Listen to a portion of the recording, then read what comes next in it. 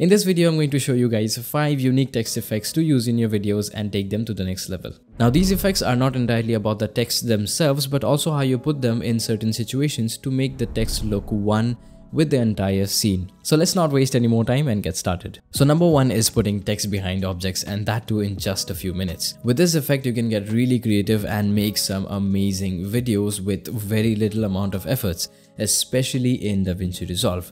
Now, in order to put some text behind subjects, we have to mask the subjects first. Now, I'm not going to dive too deep on how to mask a subject or a person, as I already made a video on how you can easily do that in a few minutes in Resolve, so you can check that video out after this one.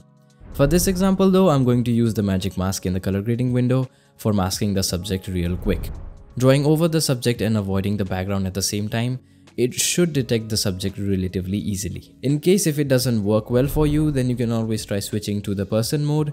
Now, once the masking is done, we can now track it, and once that is done as well, we'll have to create an alpha output by right-clicking on the nodes panel and connect the alpha of the node to the alpha output, after which we can go back to the edit tab where we can now add any text behind our subject. You can also stack the same video under the mask clip and place the text between them to give it a more 3D and realistic look. Number 2, text and volumetrics. Now, this effect is really cool, especially when you use it in music videos or trailers, and quite honestly is really easy to create in Davinci Resolve. All you need to do is search for the text plus effect on the effects menu and drag it onto the timeline and add a text through the dialog box. Then search for the light rays effect on the effects menu and drag it onto your text. You can increase or decrease the length, softness and brightness depending on your taste, but in this case I'm going to turn the softness all the way down and increase the length enough that the rays go out of the frame completely. Now we can add some position keyframes to animate the light rays, but we can also spice it up a little bit by masking a clip again and putting the text behind our subject,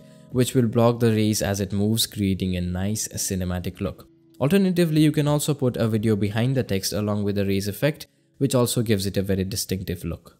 Number 3, fancy sliding down text. Now I know, sliding down text are nothing new and everybody probably uses it, but when you combine it with some other effects, it can immediately take your production quality to the next level. But in order to be able to use this effect, there is a condition that needs to be fulfilled.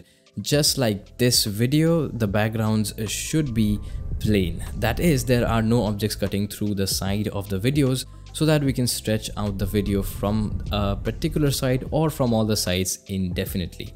In my case, the top side is empty, so we'll head over to the Fusion page and add a transform node after the media node.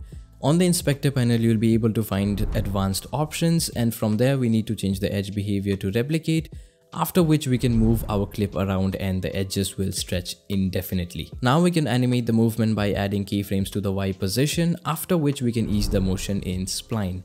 The next step is to add the merge node and then add a text node to the merge node and basically replicate the movement of our clip so that the text slides down along with the clip. Additionally, you can also add a gradient behind the text by adding a background before the text node and masking it with a rectangular mask tool. We can soften the mask edges to give it a gradient look and again replicate the same motion so that everything slides down together. And there you have it, a really simple but very professional way of adding titles in your videos. Number 4, surface tracker text. If you shot a film or a video, there might be instances where you would want to embed text on somebody's clothing or maybe on a wall.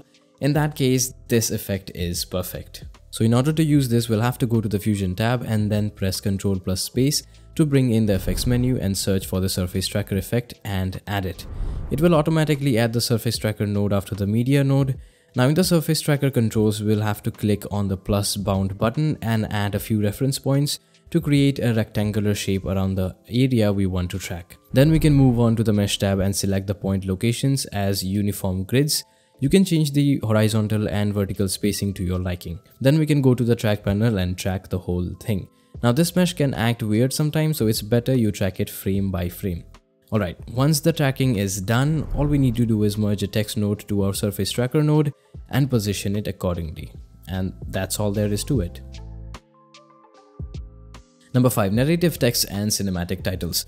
Now these are really common, I know that, but these are also very much overlooked, and these are really easy to create in Davinci Resolve within just a few minutes. Okay, so creating the narrative text is really quite simple. All you need to do is use the text plus effect and then keyframe the right on animation, and that's all about it. Now let's jump into the cinematic title. To create this, we'll have to add the text plus effect to the timeline and right click on the text dialog box and select follower. Then we'll go to the Fusion window and go to the modifier tab. Here we can set the order to random but 1 by 1. You can also change it to other options as well, it's up to you. Then we'll change the delay to about 1.5 or 2 seconds. Now we'll jump over to the shading tab and then keyframe the softness X and Y. And then we can go back to the tools window and keyframe the tracking and line spacing. You can also ease up the animations in this spline window if you find it too jarring. And there we go, a really simple but cinematic title. Now apart from all these effects which you have to create manually, there are some amazing text animations which are already included with Davinci Resolve. And these are not just some boring text effects. They look very professional and sophisticated. So if you're working on a project and you're running out of time, then you should definitely check these out. So I hope you found this video helpful in some way. If you have any kind of suggestions, do leave them down in the comment section below, and I'll see you in the next one. Bye.